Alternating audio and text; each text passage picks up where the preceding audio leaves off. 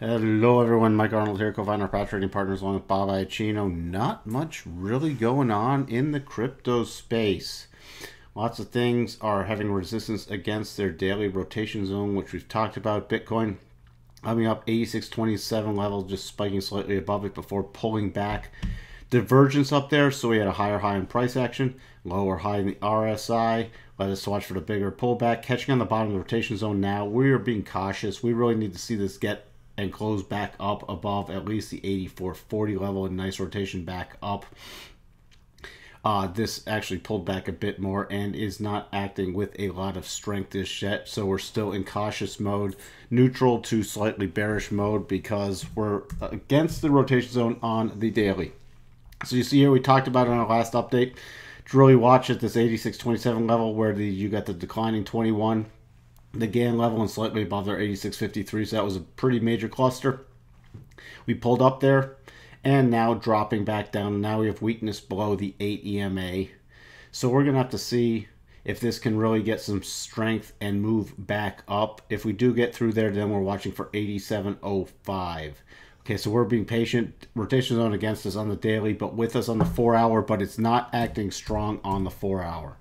See here on the 4 hour, this is flattening out. We really need to get a nice strong push back up, and that will pique our interest again.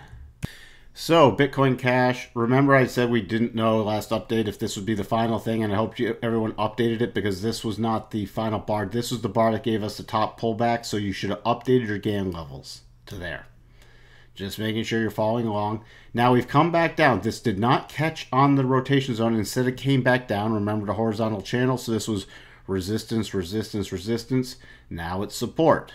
And it's not a hard single line. This is a zone. Okay, so you watch it as a zone. So this came down to the zone. It also came down to this prior low, which was testing that key area. Rotation zone flat.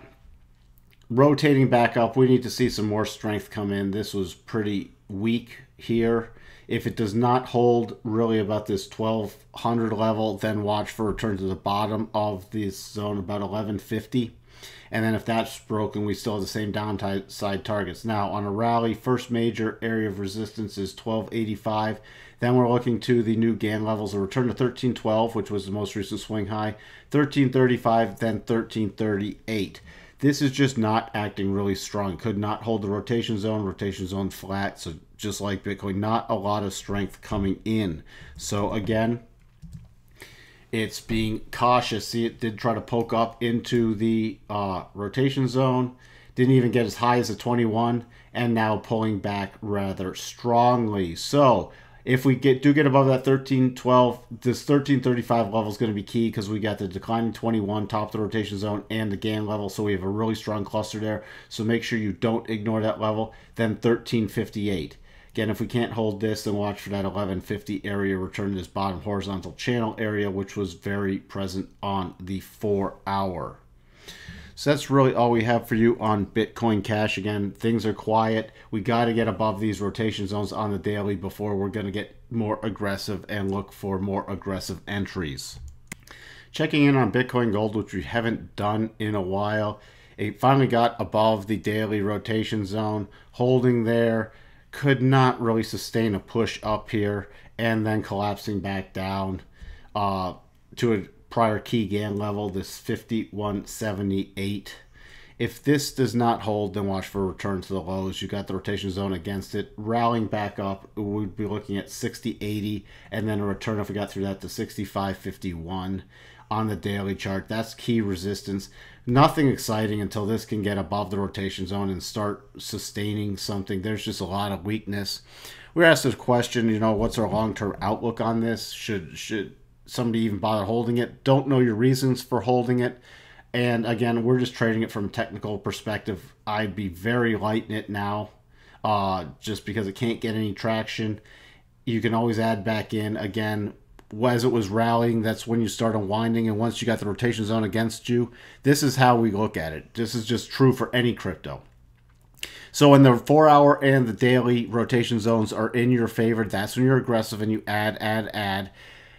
And then you start taking them off, especially as you get to the higher levels, the higher projections and divergences, and then you move up your stop. If it comes down and stops you out, or some of it out. You don't get stopped out of everything, but you start reducing your position. Once the rotation zone goes against you, every rally in the rotation zone, you're just unwinding to look to put it back on lower, and you lighten up until you get to a really nice bottoming position. There was a bottoming position back here earlier in the beginning of April that triggered, which, you know, that was a nice aggressive entry. Then it caught on the rotation zone a couple times, but then rotation zones backed against it.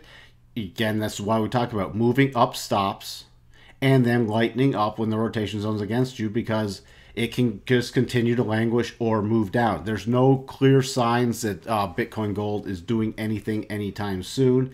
We're going to have to let the price action speak for itself. We're just not very excited about it. That's why we don't cover it much, because there's not a lot of good price action. It's just sort of languishing. It can't sustain a rally. So it's up to you if you want to hold it long term to see if it gets some traction.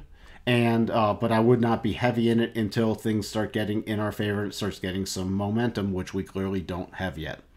But again, I cannot give individual advice. We, nor Pat Trading Partners, nor I can give any individual advice to long-term investments, because we don't know your position. We don't know what you're doing. What we suggest is keeping things light when the rotation zone is against you on the 4-hour and the daily. And then you can be a little more aggressive when things are going in your favor. Again, you want to trade with the trend. Right now, in a lot of these cryptos, the trend is still down. So, you know, that's how you have to look at things. When trends against you, you should be lightening up. You should not be trying to buy every dip. You should wait for the high probability patterns. And then we just have to see. Will some of these cryptos go away? Yes. Do we know if Bitcoin Gold is going away? No, we don't. I mean, going away, I mean, just dwindle to nothing. But there's hundreds of these things, and of the majority of them we think long term will go away. Does not mean they're not tradable. Does not mean we try to focus on some of the top 15 in market cap, because those are more likely to stay around and they provide the better trading opportunities. Bitcoin Gold has dropped out of those. That's why we're really not that focused on it anymore. Hope that helps. By the way, there is a slight divergence here on the daily pattern. So we have a lower low in price, slightly lower, higher low in the RSI. So we're going to have to see if this can get some traction above the rotation zone. That's about it. Sorry for the long rant on or ramble on Bitcoin Gold, and we'll talk to everyone soon. Bye for now.